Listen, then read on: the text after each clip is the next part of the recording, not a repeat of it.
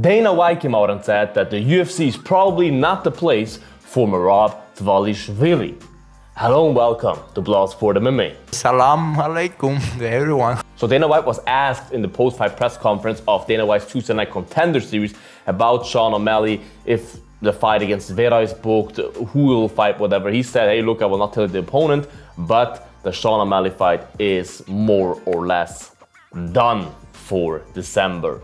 And a female reporter then asked again about Merab, about the possibility of Merab being the opponent, because Merab did a video, if you have not seen it, Merab did a video or interview where he said, which was completely stupid, that Aljamain Sterling deserves a rematch and Merab, will wait for his title fight. He will not fight anybody else unless it's for a title, but he wants Aljamain to get the title fight first, so he will wait, which is completely nonsense because Merab is not the youngest anymore. He's risking his whole prime for his friend. Yes, loyalty is important, but at the end of the day, you're being loyal to Aljamain the whole time whilst Aljamain is not doing anything for you. A real friend would say, hey look, I said I'll move up to featherweight, so I'll move up to featherweight right now, and there's your stage. The stage is yours, Merab, you know what I mean? That was what a real friend would do. But Merab is the only real friend there. Aljamain's not a real friend.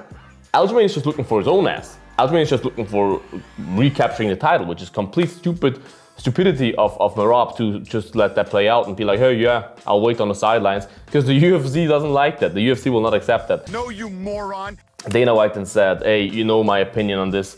This is not about friendship. This is about who's the best in the world, is what he said.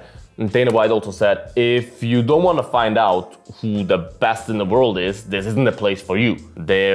You have to go somewhere else, is what Dana said. Like, if you don't want to find out who the best in the world is, if friendship is more important to you, this is not a place for you. You have to go somewhere else. He said, that's word for word what he said, there's plenty of other places to fight where they don't give a fuck about what you do. So Dana White kind of said that Merab should go fight somewhere else.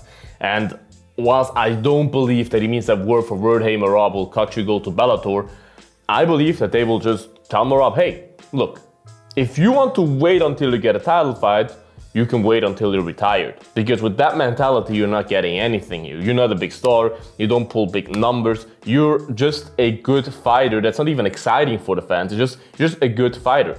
Nothing more. There's plenty of people like you in this division that are all hungry for a title shot. They are willing to fight everybody. Kill everybody! If you're not willing to fight anybody else and wait for your title shot, then hey, go wait on the sidelines or go somewhere else in another organization. So I like the statement of Dana White. I like that he's straightforward and says, hey, look, buddy, this is not how this works here, because this is not how it works.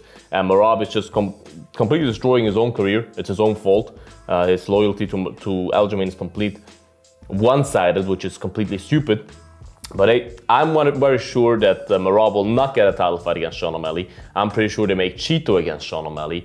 Or even, let's say, Henry Cejudo will be a possibility, because Sandhagen is still injured for some time. And Merab will just sit on the sideline without a paycheck and wait for an opportunity that will not come. I'm coming! So that was it for the video, guys. Make sure to like this video, subscribe to the channel, write in the comments, what do you think about this whole Merab Aljamain Sterling situation, and the comments of Dana White. Write in the comments, guys.